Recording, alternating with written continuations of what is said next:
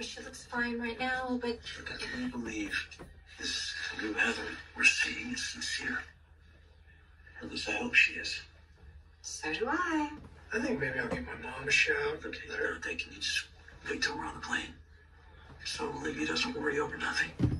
You think you're actually going to get her to leave? She knows it's best for everyone, including her grandson. I just don't know if it's what's best for you. Look, I really believe that once I get her away from here, she can live a productive life. It does seem like she's changed. Let's hope that's the case. Besides, I'm not exactly blameless here. I pled guilty, I did my time.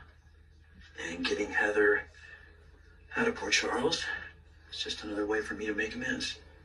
Heather, I think this movie